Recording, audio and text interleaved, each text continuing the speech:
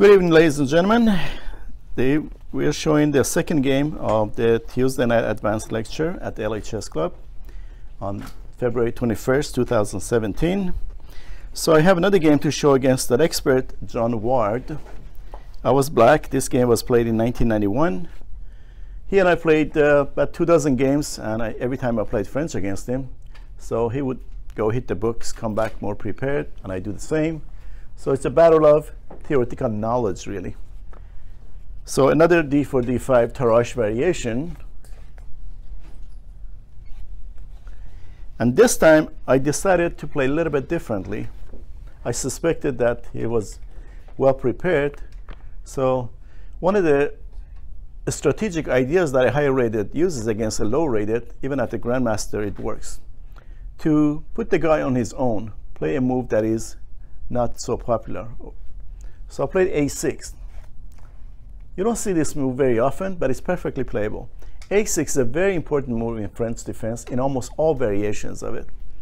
The idea behind this, of course, is to keep a piece from this square, and in some variations, advance in the b pawn and maybe fianchetting the bishop along this diagonal. So I played a6. He also made a good, useful move, non-committal moves, c3. Black eventually will play c5, but it's a hallmark of French defense. And white is already forming a nice chain here and may even go for advanced variation next. So I was on a tactical mood. I'm usually a positional player, and like you saw in the last game, knight f6 is the positional continuation. But in this game, I was on a tactical mood. I decided to play a tactical line. c5 is a tactical continuation. So he played ed. This is all book so far. And knight gf3. Unlike the other variation where white moves this knight to e2 and the bishop is on d3, this move in this particular variation, tactical line, c5, is perfectly playable. Black to play, just normal developing moves. Knight c6. In French defense, often black's queen side gets developed, and then he pays attention to the king side. White to play, knight b3. This move surprised me a little bit. You don't see this move very often at this early stage of the game. And of course, the idea behind this is to win a pawn here with knight takes pawn. So I felt like this is a waste of time, knight coming over here. And even though this move in many variations of French is not good, because of knight here and back, the loss of tempo is compensated by the fact that he wastes two moves with that knight. So I played c4, and he played knight d2 and bishop d6. Okay, so which side of the board black should be attacking? It would be a mistake to say because these pawns are heading towards the queen side, black should attack on the queen side. And black, in many lines of French, he does attack on the queen side of the board. But this is an exceptional case. I have two bishops bearing down on white's king side. After I castle, I could use the e file, and it's like black's attack can flow more harmoniously on the king side. So I played bishop d6. He played bishop e2, about the only square that he has. And I played knight f6. And he played knight f1. So he's trying to reroute the knight to either one of these squares. And knight obviously was misplaced here. There's not much future for this knight here, right? So might as well go to f1 and g3 and strengthen the king side. On knight f4, every time your opponent makes a decentralizing move, this is an example of a decentralizing move, gets away from center. The square that it gives up, you want to occupy. So what's the best move against knight f1? Knight e4. Knight e4. Carpe diem. White to play bishop e3. This is still part of the opening development moves. And black to play castles. He also wants to get rid of castle, so played knight g3, and he's about to capture here, and after knight takes pawn takes knight d2, both of these pawns would be hanging. Why don't you take first at doubles pawns? Okay. Usually a good rule of thumb when it comes to trading pieces and pawns is to let your opponent initiate that. This is, I would say, the biggest difference among low-rated players and high-rated. Low-rated players, as soon as they see a trade, they go for it. They think chess is checkers. When there's a capture, they go capture. So F5. Let your opponent initiate the trade. Instead, strengthen that square. So F5, and of course, after knight takes, F pawn takes, black all of a sudden would have overwhelming position. So F5 also create another threat, this fork. So already black is slightly better. And of course, this was caused because of knight b3 and knight back. He lost two important tempi there. So white to play, he took anyways. And how should black recapture? F pawn, of course. Now I have the two bishops and the half open F file. So you could say here, strategically, white is already lost. But it takes a few moves to prove it. Knight has only d2, right? Pardon me? The knight has only d2. Knight, well, he has this square too, Yeah. but I probably kick it and he goes to this square, which is not very comfortable. But he moved the knight to d2. His pieces are all bunched together, and there's not much scope for them. So it's black to play. One way that white can free his position is b3. It's black's move, of course, but let's assume it's white's. After b3, black's least attractive option to play pawn takes pawn, because white takes with this pawn, then he goes with c4, and white will have a better position. Trouble with this is that black doesn't have b5 because of a4. See, if I capture on a4, he takes here, and it smashes my central pawn formation. So in this position, I made a preventive move. I played b5 immediately. Of course, my ultimate goal is to attack on the king side. But before I do that, I want to make sure that he doesn't have any counterattack, and he can't sack a piece or open me up all of a sudden. He played knight f1. This is also, yes, b3 was a good move also.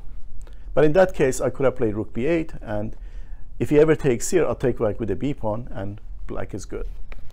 So I play knight f1, of course, with the idea of knight here next, and maybe castling. So it's black to play. I also want to shift my pieces to the king side, because this is definitely my strength. So whichever area of the board is your strength, just by force, bring more pieces to that area. So I shift the knight, which doesn't have much of a future around here anyways. I'll play knight e7. White to play knight g3. Where should I deploy my knight? Ideally, my knight likes to come over here to hit on this weak square, or even f4, which belongs to black right now. So knight g6, and he played queen d2. So I put more pressure on this square, but I still have knight f4 if I want to play, right? He's on it twice, I'm defending it twice, so I'm fine. Black to play, queen c7. Queen and rook and bishop are called long-range pieces. That means from way back there, they do their work just fine. Unlike knights, that takes 2-3 moves to hop around and go forward. So I play queen c7, white to play, he played knight h5. The idea of this move is to strengthen this square and prevent me from playing knight f4. Of course, knight f4 is still playable. He's on it 3 times, and I'm defending it 3 times. But can you say who has more space in this position? Obviously black. He has one knight on my side of the board. I have 2 pawns over here, and that means he can't put pieces on these 3 squares, and it's just a matter of time. I can even force trade knights by coming over here. So the #1 rule when you have a space advantage is to not trade pieces.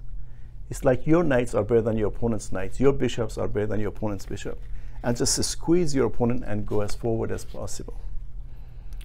So it's black to play. I strike at his weakest spot. Knight on h4, threatening to go here. Okay. Immediately, castling looks like a good move, but doesn't work too well. What's wrong with castling? Bishop takes pawn. It drops the pawn. So he played g3. It looks okay. It's kind of actually forced. So I could check over here. He has to take with the bishop, and I take with the rook. And this rook would be very nicely placed here. Trouble is, he will castle long, and even though he has difficult position, he may survive, or in time pressure, you know, anything can happen, right? But you could check on g2, and then the bishop comes. Okay, very good. That's what I did. I check on g2, and where should he go? He has to go to d. King f1 fails to bishop here, and because of that discovery, he has to move to king g1. And with a king on g1, his king side is very much paralyzed, and this rook is pretty much out of the game. So he decided to walk away. King d1 makes better sense. Black to play. I could take the bishop, and he could capture with a queen, for example, and he'd be okay. But like I said, I don't want to trade pieces. I want to squeeze as much as I can get from this position. So first I kick this knight with g6. You see, one of the points of this check is that I'm also controlling this square.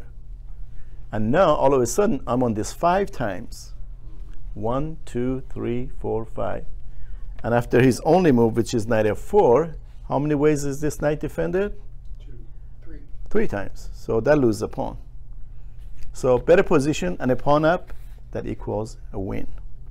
So now it's just a matter of trading. I'll play knight takes f4. He played bishop takes. I played bishop takes. He played g pawn takes.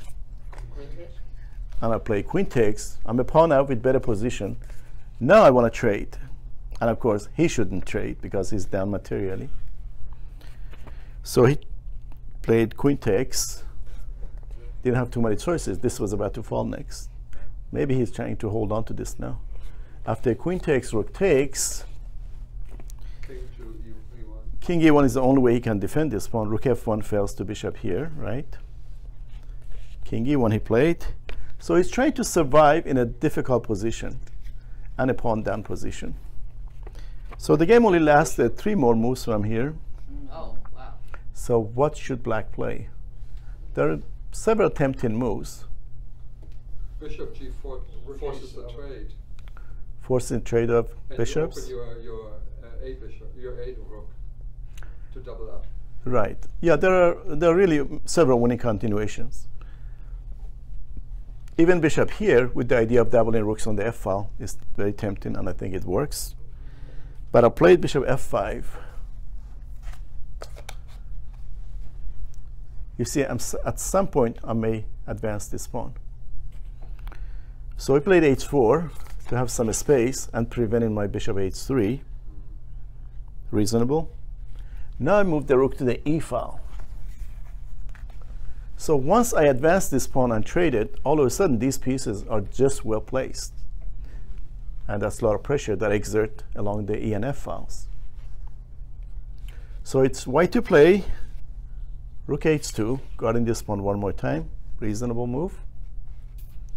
And black to play.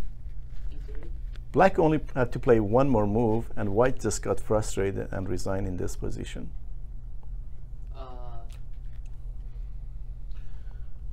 Bishop g4. You see, one idea behind h4 was to play h5 at some point and create some counterattack, even though at this stage of the game shouldn't really do much. So I've just played h5. And he just doesn't have much in this position anymore. So for example, let's say he tries to play king here with the idea of king here, that if he could play this, this would be very good for white. But immediately it doesn't work because of check. Well, I could play rook takes, check. That was one way to go. Another one is immediate check and trying to win this pawn. And if he takes, then this rook here is, I'm sorry, when white takes, then rook here. And this pawn is going to drop. There's no way he can defend it. So that was another way to win. But he got frustrated in this difficult position and decided to give up when I played h5. But probably the simplest way